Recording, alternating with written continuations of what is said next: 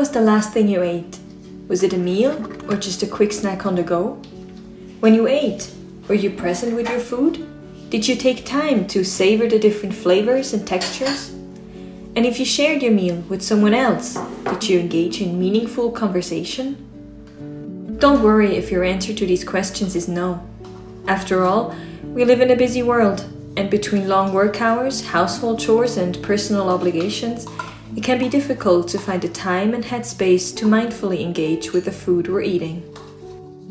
I noticed this recently after a stressful workday. Even though I took the time to cook a nice dinner, I was still so wound up from work and cooking that I ended up mindlessly gobbling down the food without even enjoying it. Have you ever watched a child eating food? Children are often naturally slow eaters, and while this might be quite infuriating to parents who are on a schedule, it's worth noting that the pace at which we eat our food is not necessarily something we naturally developed, but rather something we learned, and as such can also unlearn again. Embracing the art of slow eating is a gift we can give ourselves in this age of stress and hustle.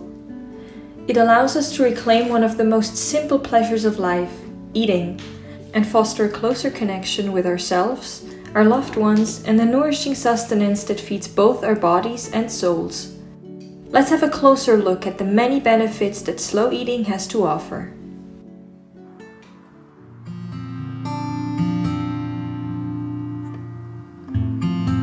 Many times it happened to me that I finished a meal only to realize that I didn't even remember what it had tasted like.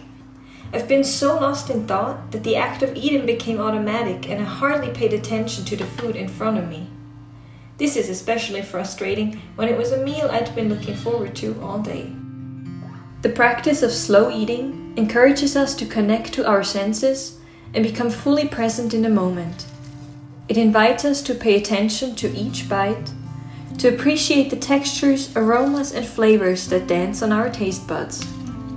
But of course, as with any other mindfulness practice, it's important to keep in mind that slow eating is just that, a practice.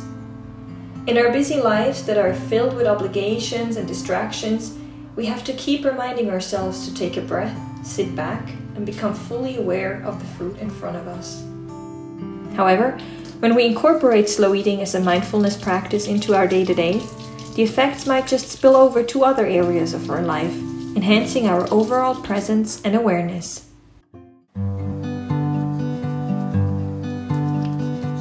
I find that I tend to eat faster and less consciously the more stressed I am. Yet it's precisely in times of stress that we should focus most on mindful eating, because eating slowly and consciously can actually help us feel more relaxed and calm. That is because slow eating activates the parasympathetic nervous system, a network of nerves in our bodies which is responsible for relaxation, conserving energy, and maintaining our internal balance. It decreases our heart rate and lowers blood pressure, counteracting the effects stress typically has on our bodies. Slowing down to eat can also prompt us to reflect more broadly on the pace of our lives. It reminds us that life doesn't have to be a constant rush, and that there is value in taking our time to relish the small pleasures that nourish us physically and emotionally.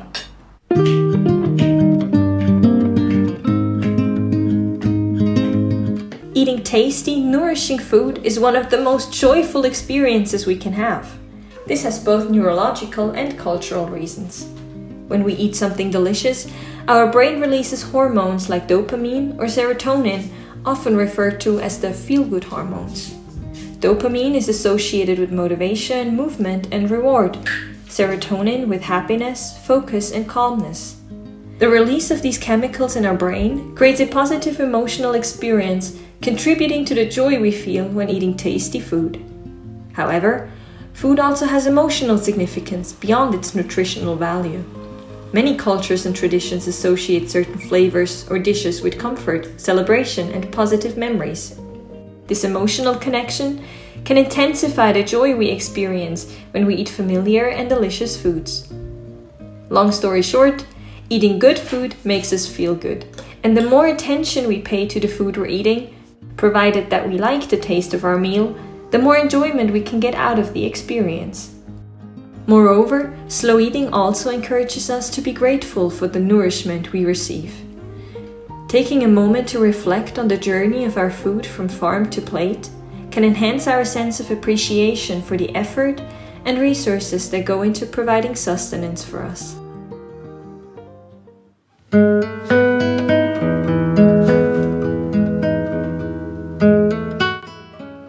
Did you know that digestion already begins in your mouth? Chewing food slowly and thoroughly breaks it down into smaller pieces, making it much easier for your stomach to digest. By taking the time to chew our food properly, we reduce the workload on our digestive system and minimize issues like bloating and indigestion. Yet not only does the practice of slow eating promote better digestion, it also allows us to develop a more profound connection between our body, mind, and the nourishment we provided.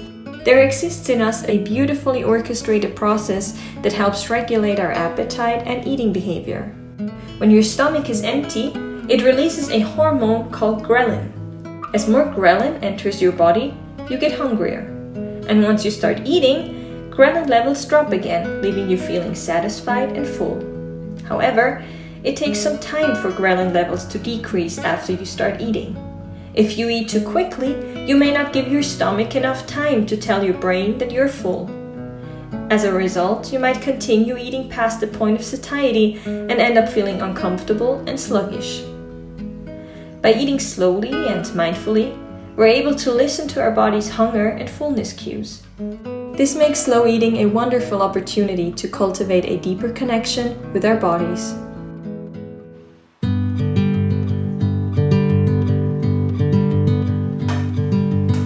Finally, slow eating isn't just about paying more attention to the food we eat, but also to the people we eat it with. I'm really lucky to live in a country where eating together is an important part of our culture. When I was growing up, it was very important for my mother to make sure that we always had at least one meal a day together as a family. And now I share a meal with my boyfriend, at least most days. When we take our time to eat, we naturally engage in discussions, share stories, and connect to each other on a deeper level. By savoring our meals, the act of eating becomes a more deliberate and cherished occasion, fostering a sense of gratitude for both the food and the people who are present. So the next time you share a meal with someone else, put away distractions like phones or TVs and focus your attention on each other. Engage in conversation and listen actively to what others have to say. Through the simple act of slowing down and being fully present, you'll not only nourish your body, but also your relationships. The shared experience of slow eating can become a cherished ritual that deepens your connection and reinforces the importance of togetherness in a fast-paced world. In this video, I wanted to show you how even the most simple, everyday act of eating offers an amazing opportunity to cultivate a closer connection to the present moment, to ourselves and the people around us. Thank you so much for watching. Let me know in the comments whether you also practice slow eating, and if you like this video, don't forget to subscribe to my channel. There will be more videos coming soon. I wish you a wonderful day. Until next time, bye!